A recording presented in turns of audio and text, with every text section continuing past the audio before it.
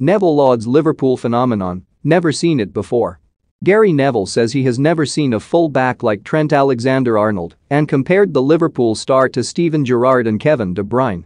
Alexander-Arnold scored a screamer in the midweek win over Newcastle before putting in another fine display in the draw at Tottenham, setting up fellow full-back Andy Robertson.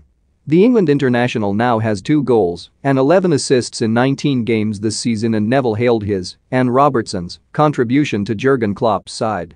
Neville said on his podcast, "I don't think I've seen 2 full-backs play in the Premier League that are as good as these two as a pair. The way in which they combine on the pitch, the way they play the game, they're an absolute joy. Robertson with his consistency does everything well. Defends well, he's competitive, slightly too much at the end, but he scored a goal and set up a goal. Alexander-Arnold is an absolute phenomenon when it comes to the quality of his passing, his delivery. It's something I've never seen before from a full-back. It's like De Bruyne, it's Beckham, it's Gerrard, and they're attacking players. He's playing at right back, it's the highest accolade I could pay him. The contribution these two make is unbelievable. It's bizarre to me. I grew up saying let the full-back have it. You can't let these two have it." Klopp insists that despite Alexander-Arnold's brilliance, there is room for improvement.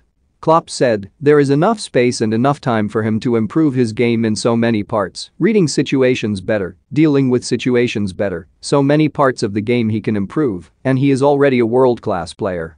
I didn't ask him, but probably when he grew up and he watched Liverpool games he saw Steven Gerrard quite frequently scoring goals like this, and knowing you have a very good shooting technique yourself you want to score these kind of goals.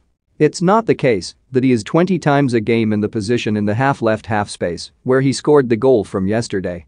But scoring from there is obviously something he might have to wait another 5